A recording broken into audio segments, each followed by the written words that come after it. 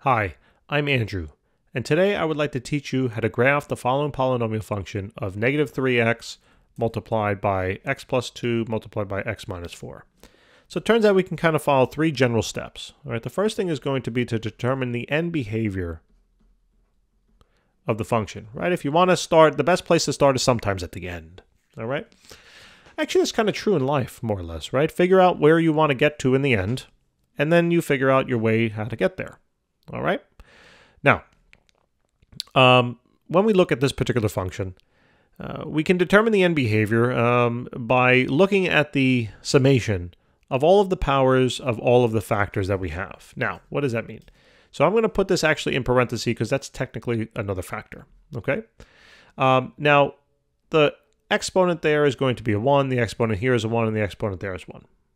Now, when I sum these powers on up, when this is in fully factored form, that number of 3 tells me something.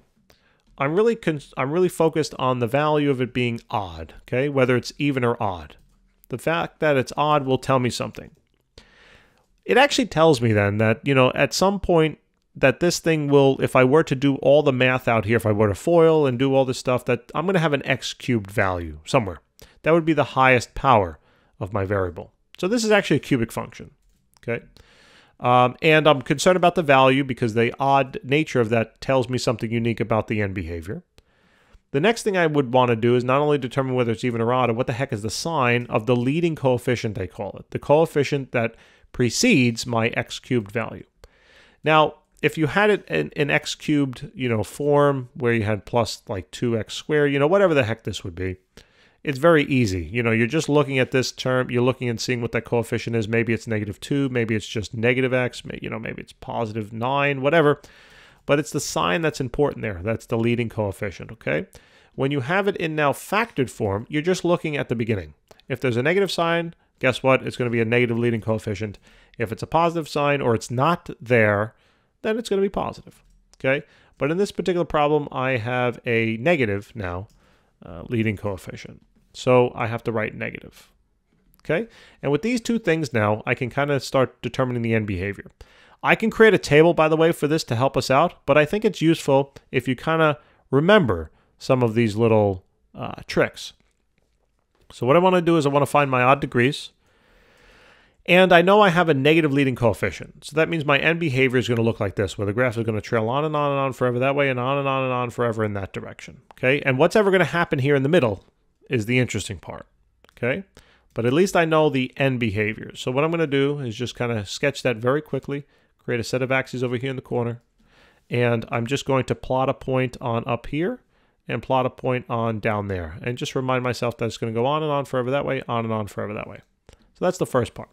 The second part is then going to be to identify the x-intercepts, okay? In this video, I'm just going to kind of speed through that.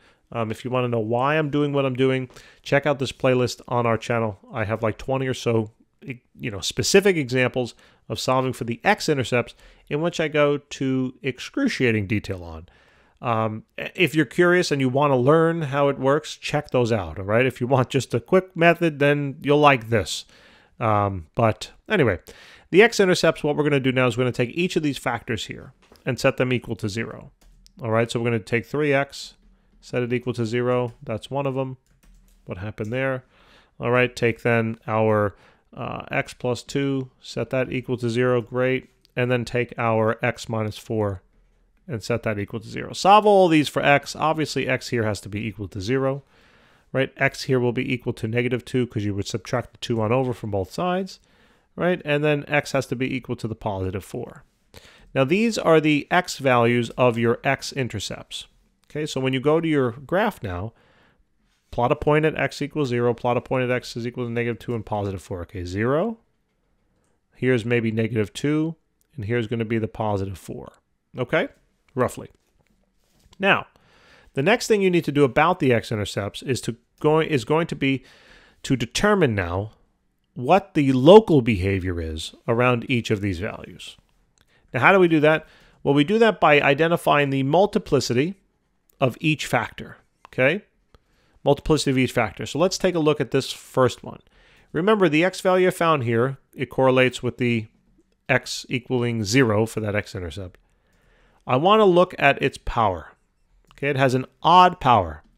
Now, the power of the factor also tells us something interesting, all right?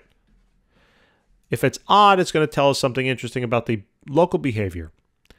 The local behavior, then, of the function, when your multiplicity of the factor is odd, will be that it crosses the axis. Okay, it's actually going to cross the axis.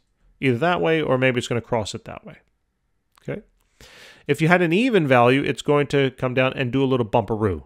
Okay, it's going to do a little bumpski. All right, whether it's up or down, that's going to depend on a couple of factors. But if you notice, all of these now have odd multiplicities, and therefore they're all going to cross. So what I'm going to do is just simply copy this term, and we're going to paste it in a few spots. All right, so there you go. So they're all going to cross. Okay, now we can really start to really piece this graph together, because I know that the end behavior here has to go on and on and on forever, right? And somehow I have to connect that to this point. Now you might say, well, Andrew, how do you know it goes straight down here? How do you know it doesn't come out here and then go like this? And then, well, because honestly, this wouldn't be a function anymore, right? It wouldn't pass the vertical line test. Okay, so I know that this is a function and that this is coming straight down, basically. So it's going to cross the x-axis there. Okay, now the only way it's going to come and cross the x-axis at this point is if it makes a U-turn and it crosses there, right? You might say, well, whoa, I could also have done it this way, right, where it makes a U-turn earlier and then makes another U-turn and crosses there. And I would say, yes, you're right, but guess what? You added another x-intercept now, right? So it can't happen that way because you only have 3 x-intercepts.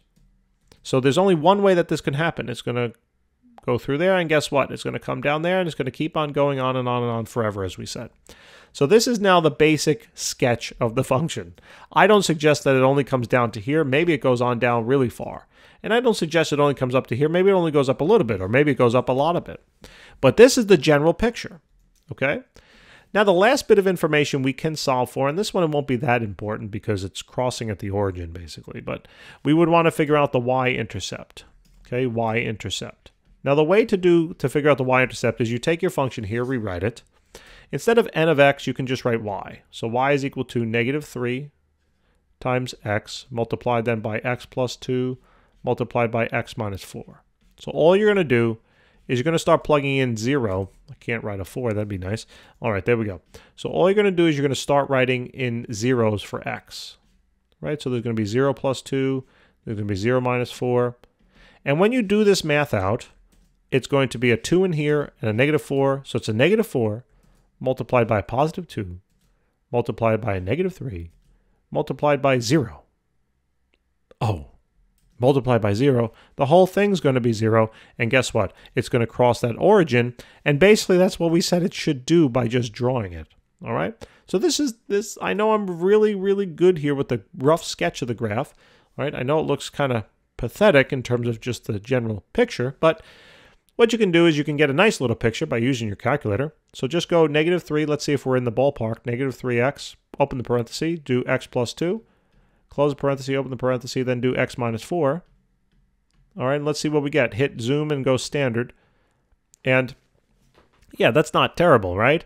Maybe I'll zoom out just a teeny weeny bit. All right, so I'll go to window and I'll go to x min of -5.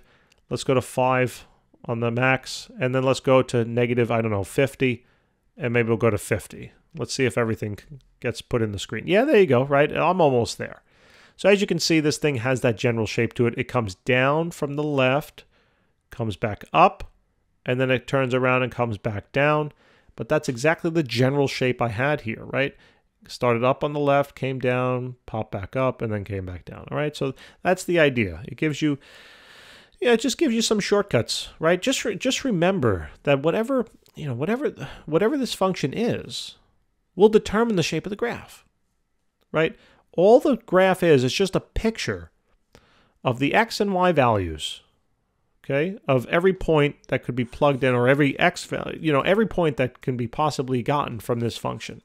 If you plug in x is equal to 1, you're going to get a certain y value. If you plug x is equal to 0.098721884, you're going to get a certain y value. And all this graph is just a visual representation of what values are getting spit out of this function. Okay? So, if you really wanted to, these are some shortcuts here, but if you had to like plot the graph exactly, well, then you actually have to plug in like exact x values, right?